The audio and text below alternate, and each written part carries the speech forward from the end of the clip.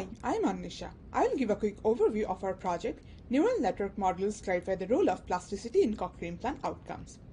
Cochlear implants or CIs are one of the most successful neural prostheses that have been able to partially restore hearing perception in people with severe sensory neural hearing loss. CI users are able to correctly identify speech in a quiet environment.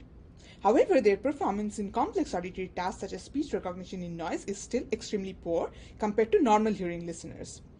In this project, we propose to use a computational model of CI-mediated hearing to better understand the different factors behind the successes as well as limitations of current cochlear implants and efficiently explore the space of new signal processing and stimulation strategies that may improve the device performance.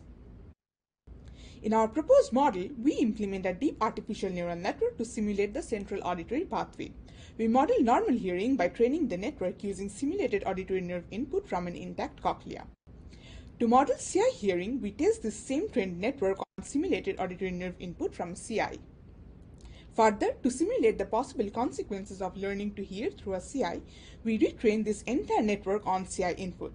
Also, to model the possibility that only part of the auditory system exhibits this plasticity, in some models we retrain only the late stages of the network. We evaluate the model performance using speech recognition in noise tasks and compare it with the performance of normal hearing conditions and data from cochlear implant users. When the entire network was re-optimized for CI input, the model exhibited near normal speech intelligibility score.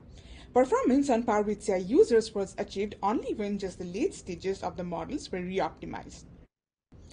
Our results are consistent with the possibility that limitations on CI-mediated speech perception relate to incomplete plasticity that prevents the rest of the auditory system from optimally decoding CI input, rather than being entirely due to impoverished auditory nerve representation from CI stimulation.